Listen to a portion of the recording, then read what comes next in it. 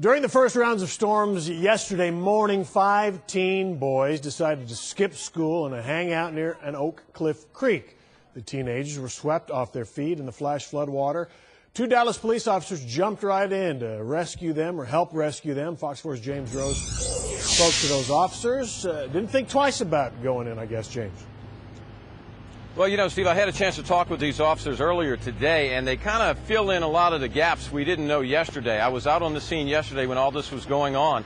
And one thing we couldn't understand is why were these guys, these 5 kids, in the creek to begin with? And what we now know is these kids were in the creek and just playing around, skipping school, and the water started to come up because of the heavy rain, and the walls were too steep for them to climb up to get out. So the water just rose, and all they could do was cling to trees. So that's when the officers arrived on the scene, and when they saw them, they realized, you know, this is something they never thought they would have to do. And they did. Officers Julian Harris, a 9-week rookie, fresh out of the academy, and 22-year-old veteran senior corporal Monty Cates were the first ones to see all 5 of the kids in the creek, clinging to roots and tree branches in the flash floodwaters.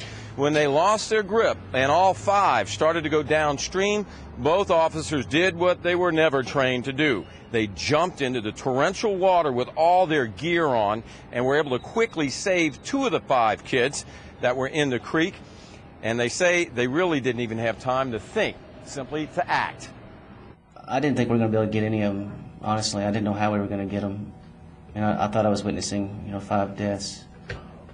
We just didn't know. We were just scared they weren't going to make it. As fast as that current was going, the only thing that was on my mind is getting that kid out of the water. We had to get all 5 of those kids out of that water somehow. I'm just thankful. Our department is thankful. The city is thankful for cops like these 2 and sacrificing their lives to protect others. A lot of people are thankful by what these officers were able to do. All 5 of those kids were rescued, taken to the hospital, and we believe treated and released. We still don't have their names because they're all juveniles. Now, I can tell you that Corporal Cates told me he really doesn't swim well. And by comparison, Officer Harris says he's a strong swimmer, but just not necessarily in flood water wearing full gear.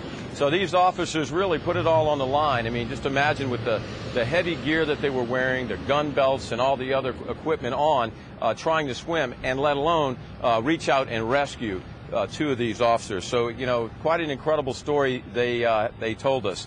And, again, they're not trained to do any kind of swift water rescue. That's what the fire department does. They train for those kinds of things. And even those guys are very cautious when they have to get in the water, Steve.